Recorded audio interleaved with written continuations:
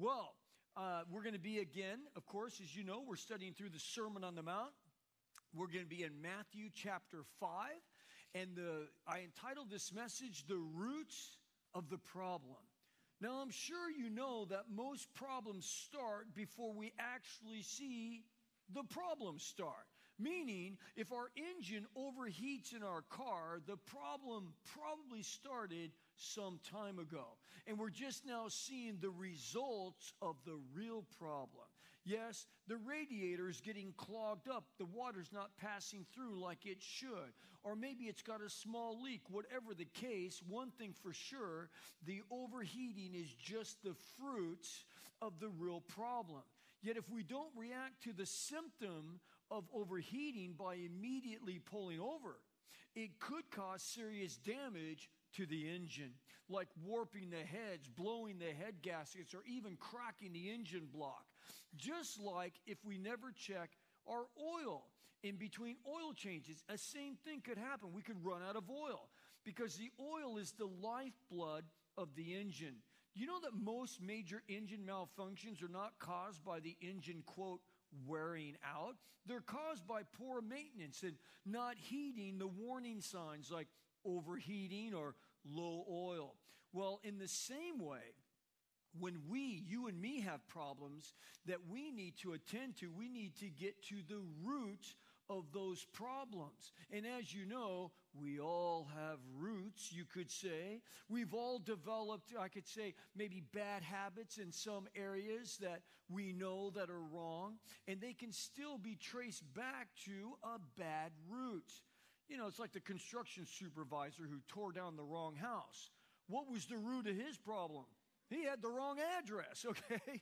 Or the guy in Madrid, Spain, who was running from the police. He tried to hide in a funeral home, so he jumped into an open casket. Yeah, it didn't work. Exactly. I'm with you. It's like, anyway. But why? What was the problem? You know, he wasn't dead. The police were looking at him. No, this guy's still breathing, okay? But it reminds me when I was little, I used to have to pull weeds in my backyard. I hated pulling weeds. In fact, I think I'm still bitter over that whole thing, you know. Son, go pull the weeds. It's like, no, I hate weeds. But my dad used to tell me, you got to make sure you pull the whole root out. You know, if not, it's going to grow right back. And how true is that, you know, about weeds? You know, it's like, you know, you don't need to water weeds. You don't need to do anything. They just grow. You know, flowers are a really cool plant. Maintenance. Oh, little baby plants. You know, let me hold your leaf while you grow. You know, let me water you, fertilize you, care for you. All of these things. Weeds, man, it's nothing. It doesn't rain for 9 months in California. And you got Jack and a beanstalk growing in your backyard. You know, you need a machete to take these things down. But anyway, it's the same way with you and me. When we allow our own sin nature, it's like when it just runs wild, it's like, it doesn't take much to grow. It's like you give our sin nature an inch and it will take a mile. Well, this morning, as we continue in our study in the Sermon on the Mount, we will consider 3 different points. Number 1, the root of the problem. Number 2, the law for the problem. And number 3, the answer for the problem. So let's read here together, you know, looking at our first point, the root of the problem. We'll pick up in Matthew chapter 5. We'll pick up in verse 21. He says, Jesus speaking, "You have heard that the ancients were told, 'You shall not commit murder, and whoever commits murder shall be liable to the court.' But I say to you that everyone who is angry with his brother shall be guilty before the court. And whoever says to his brother, 'You're good for nothing,' shall be guilty before the Supreme Court. And whoever says, 'You fool,' shall be guilty enough to go into fiery hell. Therefore, if you are presenting your offering at the altar, and there you remember that your brother has something against you, leave your offering there before the altar and go first and be reconciled to your brother, and then come and present your offering. Make friends quickly with your opponent at law, while you are with him on the way, so that your opponent may not hand you over to the judge, and the judge and the officer, and you be thrown into prison. Truly I say to you, you will not come out of there until you have paid the last cent. You have heard that it has been said, you shall not commit adultery. But I say to you, everyone who looks at a woman with lust has already committed adultery with her in his heart. If your right eye makes you stumble, tear it out and throw it from you. For it is better for you to lose one of the parts of your body than for your whole body to be thrown into hell. If your right hand makes you stumble, cut it off and throw it from you. For it is better for you to lose one of your parts of your body than for your whole body to go into hell. Well, that's about enough for today. God bless you. Have a nice day. It's like, where do you go from here with that? Man, is that like slightly overwhelming or what? I mean, oh my goodness, it's a mouthful to say the least. Well, first, Jesus talked about going to court for murder. We're going to pull this thing apart one step at a time. So let's just take this thing, let's pull it apart, and let's see what he's really talking about. So the first thing he hits is murder and anger. Then he drops the bombshell when he says, yet if you call your brother a fool, you're guilty enough to go to hell. Then he talks about when we come to him with an offering, if we have an attitude with someone or someone has an attitude with us, we're to put down the offering, we're to go work out the problems that we have with that person, and then come back and give our offering. Then Jesus brings up sex outside of marriage, and he says, even if we just look at another woman and we lust after her, it's the same thing as actually doing it. Then, as if our heads are not spinning already enough, as we try to comprehend all of this already, Jesus says, and if our eye or our hand makes us stumble, just pluck it out or cut it off, for it's better to go into heaven maimed than to go into hell in one piece. Now again, what in the world does all of this mean? Well, let's take it apart again, piece by piece. Because the Sermon on the Mount, as you know, was given to us by Jesus to instruct us on how we're to live. Let's not forget what happened to God's word at this time that he's writing this. For it had been compromised by the religious leaders back when Israel was captive to Babylon in Jeremiah's day. You remember what happened there? All through the book of Jeremiah, some 50 some odd chapters, Jeremiah, through God, is warning the people. He's saying, we got to repent of our sin, because the people were doing what they thought was right in their own eyes. They weren't listening to God's commandments, his statutes. They weren't obeying anything that he said. So God's warning them and warning them for decades. I'm warning you, if you don't stop sinning, I'm going to drop the hammer on you guys. And it's just like, man, there's just people, no one's listening. They actually took Jeremiah. The religious leaders took him, beat him, cursed him, because he was calling them on the carpet for their own sin. And so it was a horrible time. And finally, because they would simply not repent, and they continued in a lifestyle of sin, God said, okay, I'm raising up the Babylonians. And they came in and they crushed Israel. They took over Jerusalem, and they hauled everybody away with chains back to Babylon. And so there they were there for 70 years. 70 years they were there. They lost a complete generation of people. The common people had forgotten their own Hebrew language. They could no longer read God's word in the original Hebrew. So instead of the religious leaders translating the scripture into Aramaic, a language that the people had learned while they were in Babylon, the scribes and the rabbis monopolized the scriptures to suit themselves. That's why Jesus starts off so many times in this chapter. And in verse 21, he said, you have heard it said. You've heard it said. Why? Because the people didn't read it for themselves. They only heard it. Do we not see this today in mainline denominations? The priest will preach, and he'll preach, but they don't encourage the people to read God's word. We are encouraged throughout the scripture to read God's word.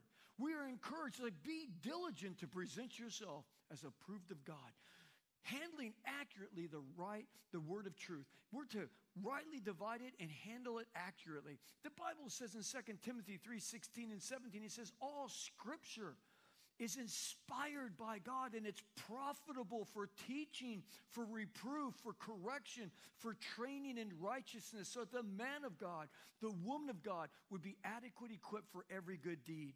God's telling us, get into the word, know the word. But yet here, the scribes and the Pharisees, the religious leaders, no, we'll teach you the word. And that's where tradition came in. And today, in a lot of Orthodox churches, they teach you, but you don't see for itself what it's saying. And that's why Jesus said, you've heard this being said, but Jesus brought clarity by saying, but I say to you. And let's remember who Jesus is. Jesus is the God-man. Jesus is God in the flesh. He is the literal word, the Logos, the divine expression. He's the Alpha and the Omega. He's the first and the last. His authority is paramount. He is the final say in every aspect of life. So if there's anyone who's qualified for setting the record straight, it's Jesus. He's not contradicting the Word of God. He's endorsing the Word of God in its true meaning. Remember, in the Sermon on the Mount, it's all about the heart first. God is looking at how we interact with Him from our heart, because the heart of the matter is always the matter of the heart. Again, the Jews had allowed the religion to become stale. It was artificial. It was dead. And we see that today in many mainline denominations where things are just dead. It's just religion. It's going through rituals. And that's not what God wants. See, the righteousness revolved with these religious leaders around their external deeds. Let me show you how good I look on the outside. They could showcase them outwardly to get the praise of men. Yet their inner purity was completely overlooked, which left many empty and devoid of the Spirit on the inside. And as you know, God is way more concerned for the inward purity than for our outward hypocrisy. That's why Jesus would tell the religious leaders, he says, what you guys are? You're like going through a stinking mortuary. You're like a whitewashed tomb on the outside. Oh, you look good. Oh, we're in a mortuary. Oh, look at this white tomb. It's so nice. He says, you look nice on the outside. The problem is you're full of dead men's bones. You're dead on the inside. There's no life on you. So Jesus brings us back. He literally restores us to the original intent of God's commandments with example after example of what we just read. And why did he do this again? Well, he said back in verse 20, look what he said. We looked at that last week. Jesus says, for I say to you that unless your righteousness surpasses that of the scribes and the Pharisees, you will not enter the kingdom of heaven. He says, I know what these guys are all about. I know what these religious leaders are about. And if you don't surpass what they're doing, you're not going to heaven. Not going to happen. Now, on the surface of that statement, it could have all of us saying, well, that counts me out. I mean, really. I mean, it's like, how could I live a life holier than the scribes and the Pharisees? They were the heads of the church. They have the nice flowing robes. They look so pure. They look so honest. They live by what appeared to be the letter of the law. Yet, by focusing on their external obedience, they completely forsook the internal obedience, which is what God really desires. Obeying the law from a heart of pure motives. Jesus, in the Sermon on the Mount, focuses on the internal conformity to the spirit of the law instead of the outward conformity to the letter of the law. And what is our root problem again? The root problem is our heart. For the world wants a pat on the back. The heart says, yes, look at me, notice me, I'm wonderful, pat me on the back. How can I show myself to you? Well, you'll approve of me. See, we award ourselves on just how great we think we are. And isn't that not what the world does? I mean, look at all the award shows we have. We have the Oscars, the Emmys, the Golden Globes, the People's Choice Awards, the Critics' Choice, MTV Awards, Country Music Awards, ESPY Awards, Billboard Music. I mean, it's like, come on, enough shows, enough trophies for yourself already. They're just endless. Yes, we like to pat ourselves on the back, but what does God say about the condition of the human heart? And this is what separates humanity from God. Humanity says, we are good. And we might have a couple little flaws here and there, but we are good. And we can figure things out. God says this about the heart of man. He says in Jeremiah 17:9, he says, your heart is despitefully wicked and desperately sick. Okay. So, do I get a trophy? It's like, but God goes on to say, but I know the heart and I test the mind. He goes, I know where you're coming from. I know that in your heart, it's despitefully wicked. Oh, man. See, man doesn't want to choke up to that. Man doesn't want to say that I'm a sinner. The Bible says that all have sinned and come short of the glory of God. The Bible says that there's none righteous, no, not one. And that's what the Bible says because God calls it like it is. Because he sees us like a clear transparency.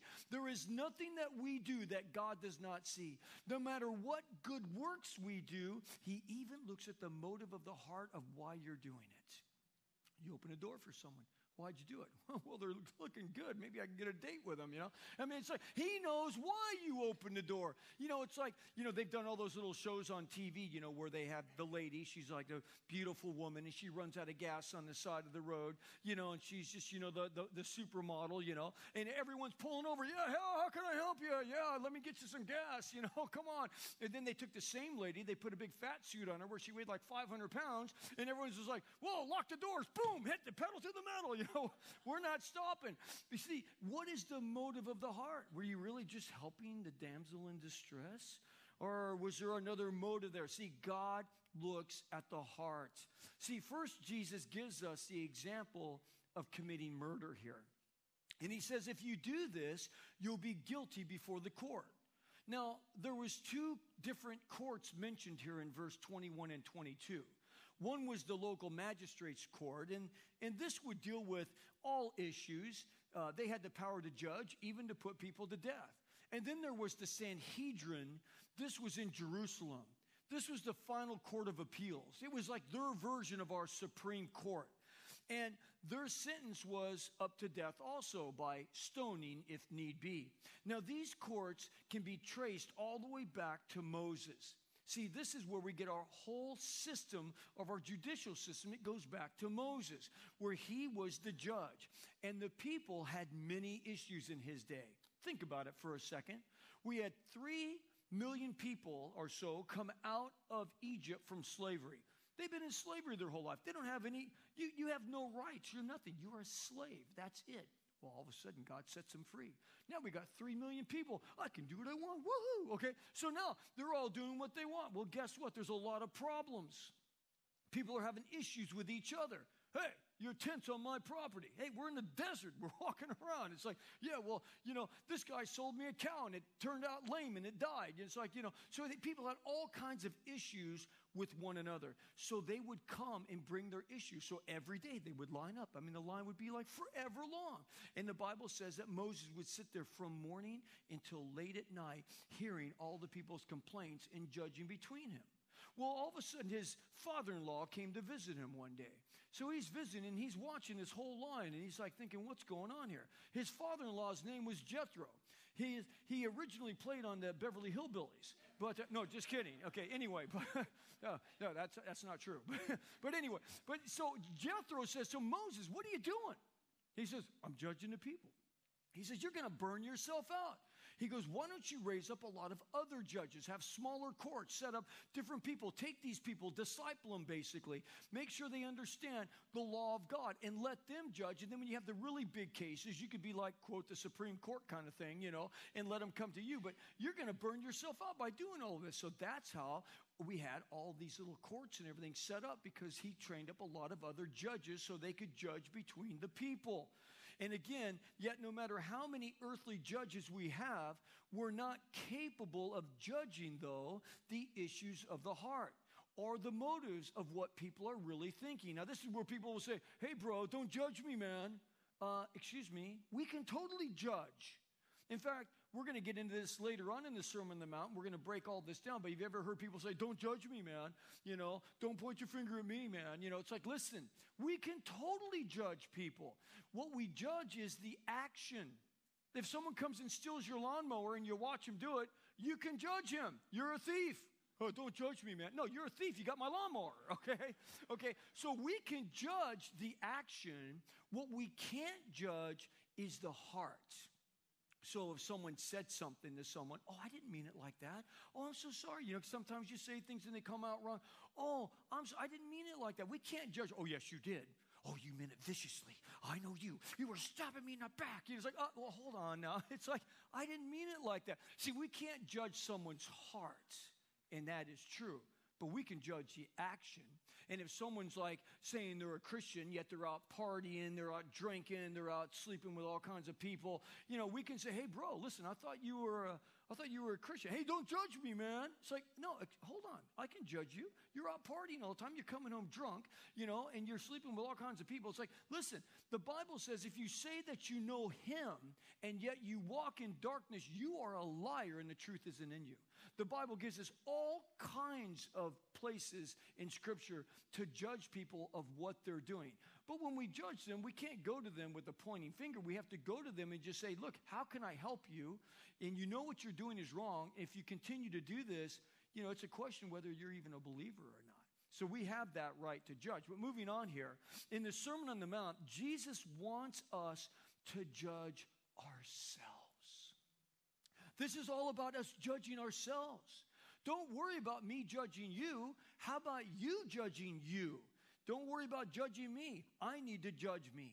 He hits us at the very core of our being. He doesn't just say, thou shalt not murder. He strikes a chord so much deeper in all of us, all the way to the very core of our heart. So instead of just endorsing the law, which he does, because he says, thou shalt not murder, Jesus says to love those around us. His point is simple.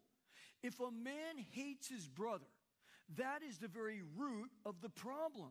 So Jesus says, look, if you're angry with your brother and you lash out at him and you verbally call him a fool, then it's the same as killing him, because that is the core issue of where the root to kill comes from.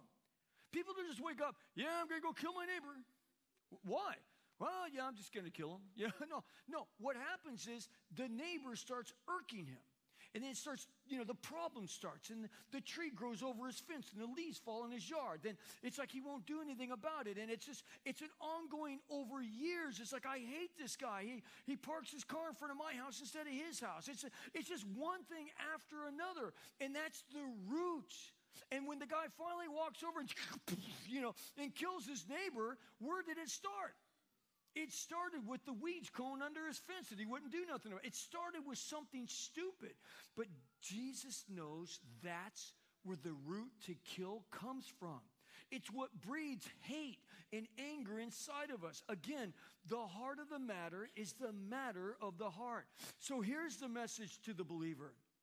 Jesus said, if you're coming to me to give me an offering of praise and of love and bringing your tithes and offerings, all of these things, but you know that you have this hate and anger or bad feelings towards another brother or sister, that word raka in the, King James Bible in verse 22, in the original language conveys the thought of scorn. So you're scorning someone. You disdain them. You really are considering that person a complete and total idiot. God says, slow down, buckaroo. He didn't use buckaroo. I just threw that in. But anyway, he says, slow down before you lift up your arms in praise. We need to stop and go and get right with them first. Jesus wants us to work out all of our grievances before we come to the altar. If not, then we allow that anger in us to kindle like a burning fire, which hinders our fellowship with God and those around us. And left unchecked, we could end up a really bitter person, lacking joy in our life. Yes, the root of the problem is us. Are we willing to obey this or not? Now, I wonder, with all of us in here, I can pretty much guarantee we all have someone that just, you just see the person. You could be having a wonderful day. And then you're at Albertsons or you're at Ralph's and you're just shopping. There they are. And you're just like, it just ruined your day. Ruined your day. That's it. I'm done. My day's done. Because you have this thing, this bitter seed that's just grown inside of you. God says you need to forgive them. Well, they don't deserve forgiveness. Well, obviously they don't deserve forgiveness. They're an idiot. You already decided that. But the thing is Jesus is saying, but what were you when you came to me? Did I not forgive you for everything? Did I not take you? Did I say to you, I've known every thought you've ever thought in your mind? Did he say to you, hey, your mind is like a clear transparency to me. I've seen everything. In fact, 90% of what you have forgotten about, I still remember because I don't forget anything. Did he say, don't waste my time because you're an idiot? No, he didn't say that. We come to Jesus and he says, come to me. Let me just love you. Let me put my arms around you. Let me forgive you for everything you've done. Let me wipe the dirt off you that you've been stained with the world. Let me cleanse you. Let me give you the promise of heaven forever. Let me call you my son and my daughter. Yeah, but God, I don't deserve this, man. I've been such a rich. Don't worry about it. No, but God, I've done these things. It's like I can't even deal with my own self. You forget about it. There's no condemnation for you that's in me. See, that's how God deals with us. And all he's asking us to do is to deal the same with others. You do the same thing that I did to you. I've forgiven you. I want you to forgive them. No, it's not easy. But he's only asking you to do what he's already done for us. We cannot leave our heart unchecked. The Bible tells us in Ephesians 4:31, let all bitterness and wrath and anger and slander be put away from you, along with all malice and all of these other things. He says, but be kind to one another, tender-hearted, forgiving each other, just like Christ in God has forgiven us. Same thing. Which brings up our second point, the law for the problem. Now, we've already seen this in our first point, but that's why God has given us his law, so that we can clearly know what is right and what is wrong. So he's given us a law so that we know. So there's no question here, what's right, what's wrong. No, we know this clearly because he's wrote it in his law. Yet once again, Jesus gets to the heart, the very pulse of the law, making it way more intimate and personal. And by keeping his law the way it was intended to be kept, we are assured of a much deeper and intimate and personal relationship with him. Again, Jesus clarifies what the law says in verse 27. The law says that we should not commit adultery. Now, isn't that pretty much straight up? Hey, don't go sleep with your neighbor's wife. It's like, hey, ladies, can't have the man next door. Sorry, he's already taken. Okay, it's pretty straight up here. Don't commit adultery here, But wait, Jesus gives us the true heart and the pulse of the law in verse 28. Jesus says, but if you even look on a woman with lust, or a woman looking on a man with lust, he says it's the same as committing the act. Uh-oh, we're all in trouble here. Okay, we got a big problem here. Jesus is saying, cleanse your hearts and your minds, for that's where the sin is born and bred. No one just wakes up one morning, hey, honey, how you doing? Oh, great. What are you going to do today? I'm going to go and commit adultery with the secretary. What? It's like you don't just wake up and go do that. It's like it works on you. You fantasize about it. Hey, look, boss, the plane, Fantasy Island. Yeah. It's like all of a sudden, in your spare time, wow, that new girl working at the shop, she's looking pretty good. It's like, oh, your ladies are like, yeah, you see the hubba neighbor next door, he's mowing his lawn without his shirt on. Oh, yeah, let me have my cup of coffee in the morning. Okay. It's like all of a sudden, you're thinking about it. It's in your head. Jesus is saying, you got to not think about it. You got to get it out of your head. Some say, Pastor, come on. It's the 21st century here. You can look. You just don't touch. Look, but don't touch. Oh, yeah? This is what the Bible says. 1 Thessalonians chapter 4, verse 3 says, for this is the will of God, your sanctification, meaning to be set apart. That is, that you abstain from sexual immorality, any kind of sexual impurity, that each of you know how to possess his own vessel. Like, keep yourself in control here, okay? For sanctification and honor, not in lustful passion like the unbelievers who do not know God. For God has not called us for the purpose of impurity, but to be set apart. Consequently, he who rejects this, rejects what? What are we talking about here? Sexual immorality is not rejecting man. You're not rejecting the pastor, but you're rejecting God who gives the Holy Spirit to you. See, God says, look, you got to pull your vessel together, your body. You can't allow this thing to be dwelling in your mind. Let me just, reestablish a fact here. God created the sexual relationship. He created this. It's for our pleasure.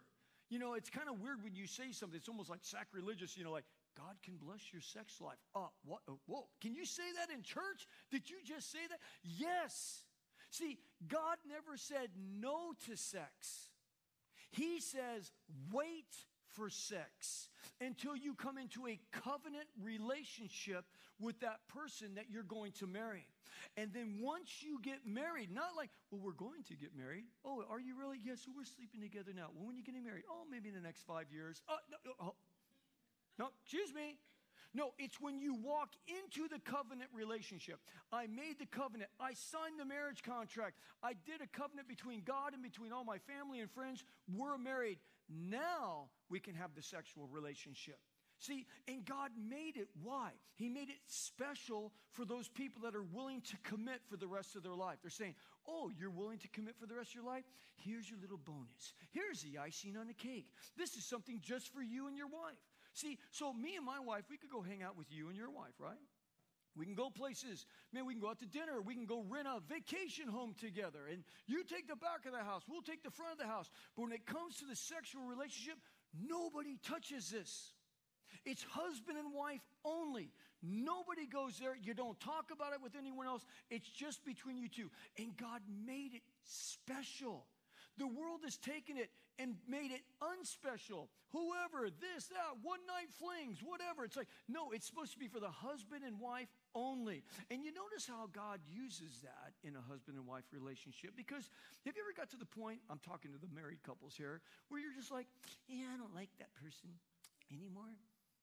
I don't love them. I don't even like them. Look at them. They're a hairy beast, okay? It's like, and you just get to that point. You just kind of get stale in the marriage and everything. And you can go through those little funky times and everything. And then what happens? You have that, radical, love-making ravage that goes on. And all of a sudden it's like, oh, I love you. You're the best thing that ever happened in life, And it's like God uses that sexual relationship in a marriage as a healing balm. And all of a sudden it's like, yes, I guess you remember how much I love you. And, oh, yes. And so did I just say all that? Well, anyway, sorry. I didn't mean to get on all this stuff, but that is the meaning of the sexual relationship in a marriage. And if there's a couple places in Proverbs and in the book of Song of Solomon, it gets a little racy in there. And you're thinking, whoa, hoo la la, But it's all for the marriage couple. So whenever you hear me talking about the purity of the sexual relationship, it's not that God doesn't want you to have a nice and awesome relationship sexually with your partner. It's just the partner needs to be your married partner. Yes. And yes, people will say, but again, no, but this is the 21st century. But again, verse 8 in 1 Thessalonians 4 says, if you reject this, you're not rejecting man. You're not like, oh, that pastor over at Core Church, he's so like, in the cobwebs, wake up to the 21st century. No, if you're not accepting of this, you're rejecting God on this issue and in our present culture. And so our present culture has said what? God, we don't need you. God, you're out to date. You're out of date. It's like this is a sexual revolution. God, you're off on this area, okay? You're off in this area. Okay, well, let's look at the results. So we said, God, you know what you're talking about. In the mid-'60s, we went for the full, sexual revolution, Rolling Stones, The Doors, man. It was a whole new thing, man. Peace, drugs, and rock and roll, okay? And sex and everything else. So all of a sudden, now where are we at today because of that? We abort millions of babies a year. These are unwanted babies, and we abort them. Of course, we got the whole law passed on abortion because of possible incest or rape, which is less than 0.5% of all abortions. So the other 99.5% of abortions is because someone got pregnant doing what God said not to do. Not including the over 1.5 million babies born to unwed mothers. That's 36% of all babies born in America. And that's not counting the millions that are infected with some sort of sexually transmitted disease. So God says, don't do this. Man says, no, we're doing it. Okay, well, that's the result. That's what happened. So we don't listen to God, and that's what happens. But again, Jesus takes this to a whole new level by saying, if you just look at the woman and you lust after her, you're guilty of committing adultery. But why? Why just looking? Because that's where it all starts. That's his whole point. Know this, the window of our hearts is through our eyes. That's where it happens. Listen to this quote. Let a man or a woman begin to guard their eyes on what they choose to look at, and that will be the beginning of truly keeping their hearts pure before the Lord. Unquote. And if we choose to disregard this and continue to look at others lustfully, then it's only a matter of time before we could fall prey and act out on our fantasies.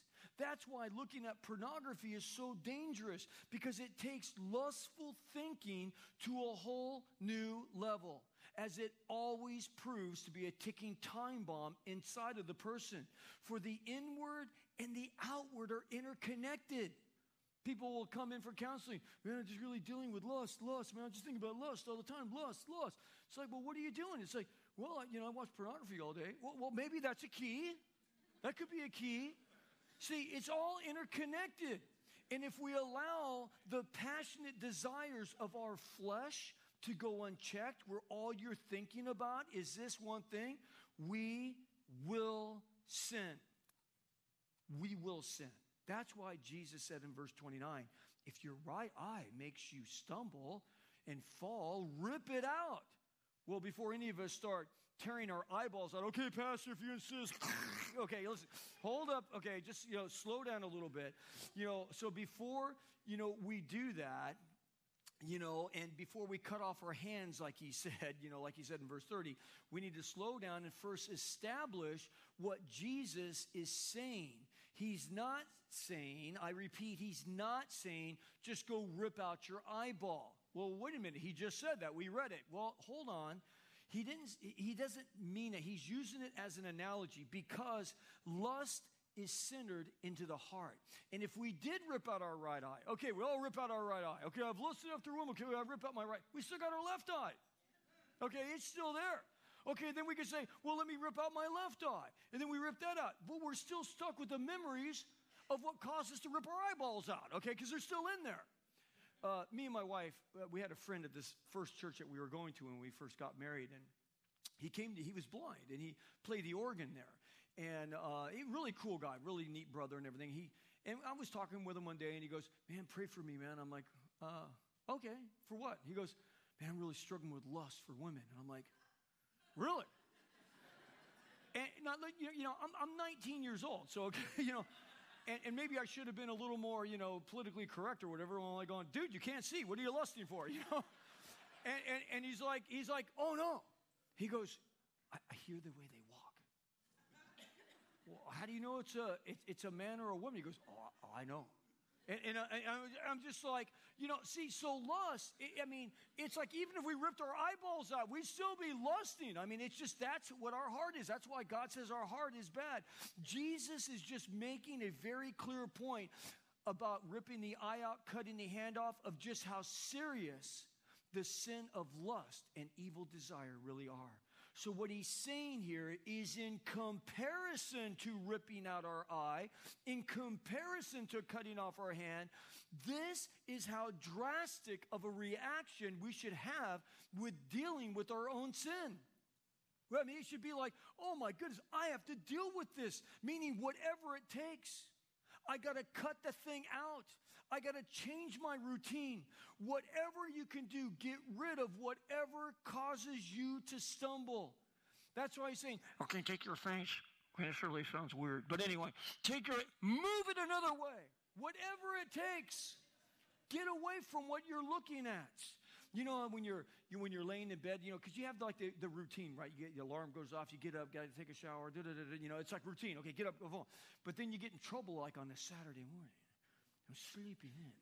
So you're sleeping in, and you don't have to be anywhere. The alarm's not going off. And all of a sudden, a little fantasy island, you start thinking about so-and-so and this person, and all of a sudden, it's like when those thoughts come into my head now, the thing that I do, I start quoting scripture. And I just these verses that I've memorized in my heart that in reference to your former manner of life, you lay aside the old self, which is being corrupted in accordance with the lust of deceit, and be renewed in the spirit of your mind, and put on the new self, which in the likeness of God has been created in righteousness and holiness of truth. Ephesians chapter 4, verse 22 to 24. And I just started thinking about God's word. And then, after you're doing that a while, if I don't go back to sleep, then I was like, okay, time to get up. Let's go. It's like, not going to lay here in bed because that's not going to be a good thing. So there's just things that you have to learn to do so you don't dwell on these things, because again, Jesus is trying to get us to understand that when we think about something long enough, we could very well do it. Does that make sense? Yes. That's the end result of sin that's unchecked in our heart will always bring forth death. So don't ever give up. You might say, well, yeah, but, I had all these issues in my life as a Christian, and I cleaned all these things up. But, man, there's these couple, man, it's really hard. And maybe lust is one of them. And you're like, man, I don't know if I can get over this thing. Listen, don't ever give up. Don't ever throw up the white flag. I don't care how many times you fail, you keep moving on. We must continue the battle until the day Jesus takes us home. Yes, the law tells us how bad these things really are. And don't forget, ultimately, it's just sin against God. He's not pleased. And our third and final point now, the answer to the problem. How can we purify the desires of our own heart and our own mind? Well, first, we must guard what we allow ourselves to look at. Again, consider Job. He walked with God. He lived an upright life before God. His book is found, it's the book right before the book of Psalms, the book of Job. Now, it was Job that said this about his eyes. He said this in Job 31:1. He says, I have made a covenant with my eyes to not look with lust upon a woman. That word covenant that he used there, he made an agreement with himself. I will not do this, he said. I like what it says in 1 Corinthians 9:25. Paul must have been quite the sports fan because, they had the Greek sports and, the Olympics all sort of back there in Greece. And, so he must have been a sports fan because he's always kind of using sports analogies. So he says in 1 Corinthians 9:25, everyone who competes in the games exercises self-control in all things. Meaning, if you're an athlete, you watch what you eat, you exercise, you have to be disciplined. He says they do it to receive a perishable wreath. He's saying they're doing it for the trophy. But the trophy's going to burn one day. You can't take your trophies to heaven. Were you the track star in high school? That's nice. Can't take the trophy to heaven. Sorry. Okay. Did you win the baking cook-off? That's great, but you can't take the blue ribbon. It's just what it is. But he goes on to say, but we as Christians, we're going for the imperishable trophy in heaven of being the son or the daughter of God that lived their life godly. He says, therefore, I run, Paul says, in such a way as not without aim. I box in such a way as not just beating the air. He says, I discipline my body and I make it my slave so that after I've preached to others, I myself will not be disqualified. And that word that he uses there, I discipline myself. It really means like I beat myself black and blue. I'm not going to allow myself to do wrong. So he's saying, it's like I'm going to take my flesh. Boom. Okay, don't do that. Stop. Boom. Slap yourself in the face. Look the other way. Get out of here. And that's what you have to do sometimes. Because you get caught up in a place and it's like, whoa, whoa, whoa, whoa. And there's no way of like, okay, let me just be godly, be godly. No, get out of there. Leave. Don't stay in that place. Just leave the premises. Know this, lust is an imagination of a sinful act. Job said, I will not allow myself or my mind to wander into lust, into those areas that I know that are wrong. So number one, I have to look away. If something entices me, I just got to look the way. I got to go away. It's like me and my wife, we're not going to go to Las Vegas. We went there, I think, it was back in like 1995 or something like that. We went there. Hey, great, price on a hotel room and, you get food for cheap and all that. But you know what? There's so much pornography all over the ground. It's like, and all over the little big screens and all that. It's like, we can't go there. Yeah, but you can get great deals. It doesn't matter. Forget the deal. We can't go there. We're not going there. Because it's like there's things that are enticing there. Number two, I will not allow myself to dwell on thoughts of fantasy. Remember, if we sow a thought, we'll reap an act. If we sow an act, we'll reap a habit. If we sow a habit, we will reap a character. If we sow a character, we could reap our own destiny. So the answer to the problem of looking at another lustfully really comes down to just 3 points. Number one, guard our eyes. Guard what we look at. And that will be the beginning of truly keeping our hearts pure before the Lord. Again, the window of our hearts is through the eyes. Number two, we must avoid at all costs putting ourselves in places of temptation. As Christians, we lose the right to go to certain places. I've heard that, it's said before, and I know you have too, that good girls go to heaven, but bad girls go everywhere. Yes, that's true. Bad girls do go everywhere, and they might go wherever they want here in this life. But one day, they will not have a say-so on where they spend eternity. Because if they go everywhere here on this life, they will only go one place in the next life, and that is to a place called hell, and separated from God. This is why we have to speak the truth of God's word to this dark world that we live in. Because there's bad girls that need to know that there's a good God that loves them and they can be forgiven. Bad boys need to know that there's a God that loves them that will forgive them. Yes, we have to have a heart that reaches out to those that are living in sin so they can repent. Because today, the Bible says, is the day of salvation. And we all know those people that need to come to know Christ. Yes, everywhere we go is another opportunity to tangibly live out our faith to those around us. Remember what he said back in verse 16? Let your light so shine before men in such a way that they may see your good works and glorify your Father who is in heaven. Yes, and third, we must replace the don'ts in our lives with the do's. Replace the don'ts with do's, meaning it's not just enough not to look at bad stuff. Why don't we look at the good stuff? Why don't we read the Bible? Why don't we understand what God says in his word? The Bible says faith comes by hearing and hearing the word of God. You want to grow and mature in your faith? Read God's word. It's not enough to just stop hanging out with the wrong crowd. Let's start hanging out with the right crowd. Why don't you stop hanging out with people that are just party animals and what have you, or people that are always telling dirty jokes, or people that are always doing the wrong thing? Why don't you start hanging out with other brothers and sisters in Christ that are doing the right thing? It's not just enough to stop doing the wrong things. Let's start doing the right things. All from a heart that wants to please God. So when we come to church, let's honor God by working on those relationships that have soured. We need to work with those people that we've broken relationships with. You know, the Bible says in Romans 12:17, he says, never pay back evil for evil to anyone. Respect what is right in the sight of men. And if possible, so far as it depends on you, be at peace with all men. God says, man, work on this. Don't be angry with people. Never take your own revenge, he says, beloved, but leave room for the wrath of God. For it is written, vengeance is mine. I will repay, says the Lord. But if your enemy is hungry, feed him. If he's thirsty, give him a drink. For by doing so, you will heap burning coals on their head. What? Burning coals on their head? Yes. Because one of two things will happen when you love people that are not lovable. They'll look at you and they'll say, you're a nut. Well, they'll always say that. But then they'll say, but man, this guy just keeps loving on me. It's like the guy at the gym, the Jew, and he just, we debate back and forth there. But you know what? He keeps talking to me because he knows ultimately I care about his soul. So even though we have all these disagreements, he keeps, we keep talking because I care about him. I want him to come to know Christ as his Savior, as the Messiah. And it's just like, and because he knows that I do care about him, that's why we keep talking about this thing.